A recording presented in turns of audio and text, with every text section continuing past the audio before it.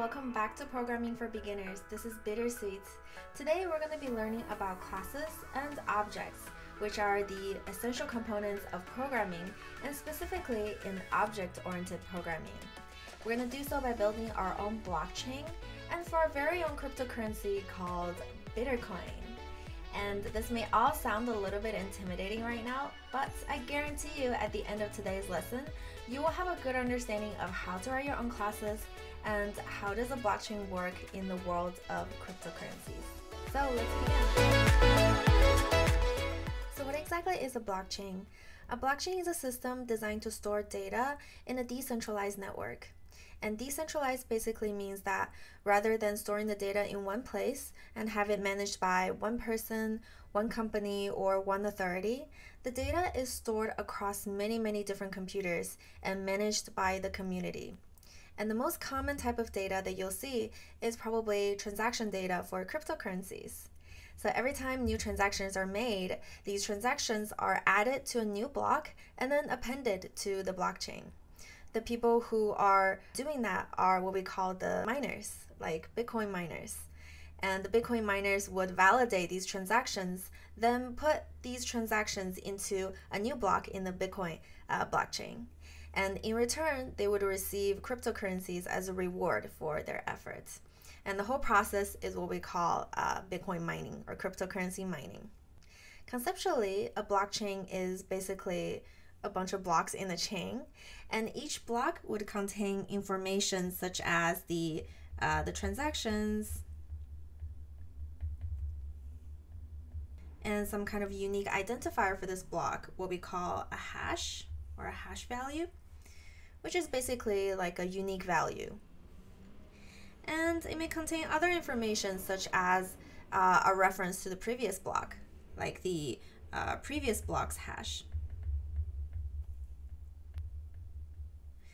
This could be used for validation or simply as a reference to the previous block. The very first block in the blockchain is what we call a genesis block.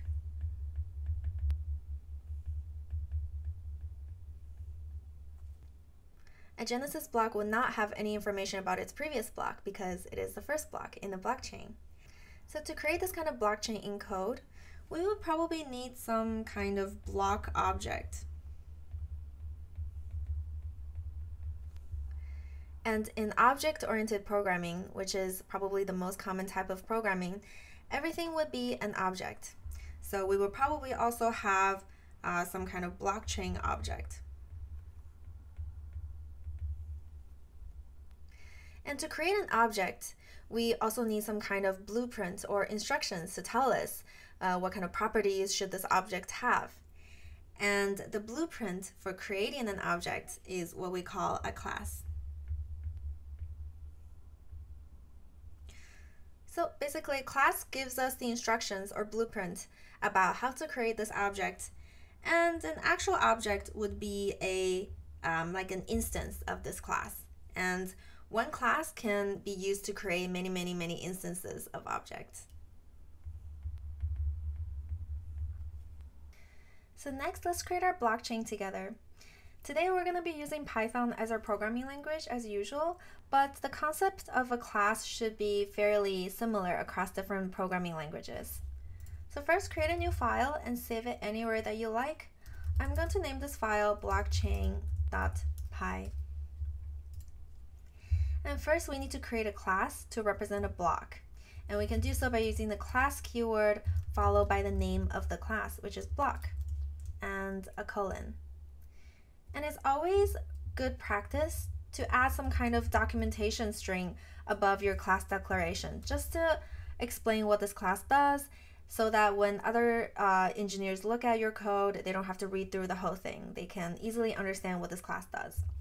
And here, we use the triple quotation mark to indicate a multi-line string. And we can say this represents a block inside a blockchain. And usually for a class, there are three main components. We have some kind of properties, basically just variables representing the properties of this class. we have a initialization method telling us how do we want to initialize an object of this class. And then we may have some other methods. And the initialization method and the other methods are in the format of a function that we looked at last time. So let's look at the initialization first. To initialize, we use a def keyword, same for functions, followed by init underscore underscore. So this is the format for a init method in Python. And for Python specifically, the first input parameter for a method inside of a class is always self to represent the object itself. And we may pass additional input parameters such as the previous block's hash and the transaction for storing inside this block. So realistically speaking, the transaction could be like a list of transactions, and each transaction would contain information such as who was it from, who was it to, the timestamp, the amount. But in our case, for simplicity purpose, we'll just use one transaction for each block, and the format of a transaction would be just a simple string. So usually inside the init method, we want to save the value passed in from these input parameters to the properties of this class. And the properties will just be variables that we create. But for Python, there's a very easy way to do it. You can simply say self dot the name of the property, and the name of the new property that you create could be the same as the input parameter's name. And actually, that's what we usually do. So we will do self dot previous block hash. So note that this is actually a new variable that we create, and it's going to equal to the value of this input parameter, which its name is also previous block hash. Similarly, we want to create another property called transaction and set it to be the value from the transaction variable that we passed in. And lastly, we also want to create a new property called hash, but hash is not really passed in as an input parameter because we can just calculate. And let's actually create a new function under methods to create a hash. And remember that the first parameter is always self. It's actually very easy to forget, but if you forget, the IDE will give you an error. So in here, there's actually a very convenient library that we can import to create a hash for us. It's called hashlib. And to use it, we just do hashlib dot sha256, which is a type of way to create a hash value. Pass in some kind of input. We can use the transaction as a unique input into this function. And the transaction is actually in the format of a string, so we need to use the encoded version of the string. Usually the hash value would be in the format of a hex string. So let's finally call the hex digest method to convert this to a hex string. So this line of code may look kind of scary or complicated, but basically what it's doing is it's using the transaction as a unique input and then calling the hashlib function to create a unique hash value based on the transaction. And finally, we can call this method self.createHash to create a new hash value and assign it to the hash property of this class. Now that we're done creating the definition for block, we also need to define another class called blockchain. In this blockchain class, we also need a init function, pass in self, and in this case we don't really need any input variable, so we can just say self. So blockchain needs to do two things. First, it creates this genesis block as the first block, and the second thing is that it keeps track of a list of blocks and should be able to append new blocks to this list. So first, let's create a new property called chain, which is basically just a list. And next, let's define a function called create Genesis block to create that first block. And in here, let's create a new variable called Genesis block. This will be a object instantialized from the block class definition. So to create a new object, pass in the input parameters required, which is the previous block's hash and the transaction. But since this is the first block, we don't really have a previous block hash. In this case, we can just do any like arbitrary string, such as like 0. And this first block would not contain any transactions. So let's just create a dummy string saying no transaction. And finally, let's append this block to the chain. So self.chain append, which is the method used to append a new element into a list, append this Genesis block. And when we initialize this blockchain, we want to call this create Genesis block method. So self.create Genesis block. Since this is a method, to call a method, we use the parentheses. All right, so next let's define a new function to create a new block and append it to the list. So def add block. And we need to pass in the transaction to store in this block. Similar to creating the Genesis block, we can do a new variable, new block is equal to block. And here we need to pass in the hash value of the previous block. To do so, let's first retrieve that previous block from self.chain. And we can do so by saying previous block is equal to self.chain.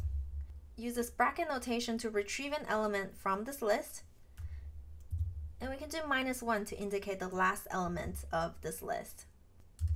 And the previous block's hash will equal to previous block dot hash. So this dot notation here, without parentheses, indicates that we are retrieving the value of this hash property. And finally, we can use that to pass in as the input parameter for block. So block, previous block hash, and the transaction that we pass in here. We can directly use that to create the new block. And lastly, we need to append this new block to the blockchain.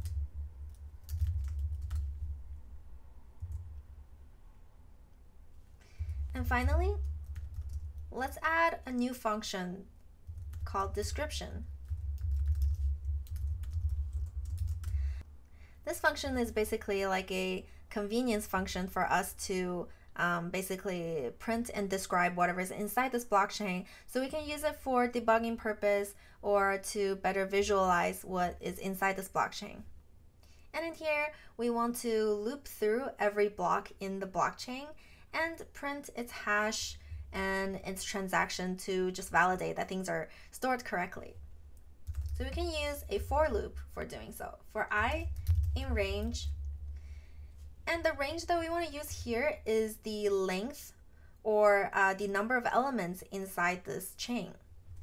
To do so, we can use the len method, standing for length, of self.chain. Here for each I, we can get the actual block from the blockchain. So block is equal to self.chain bracket. Remember, bracket is used to retrieve an element from this list, and we can simply pass an I as the index. So first, let's print the index. So block index is equal to I. And remember that I starts from 0. So the first block will have index of 0.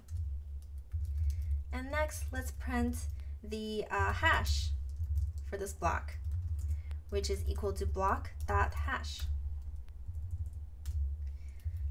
And next, let's print the transaction inside this block, which is equal to block.transaction. And finally, let's just print an empty line so that's easier for us to read. So now that we have our class definition for both a block and a blockchain, we can create an actual blockchain object.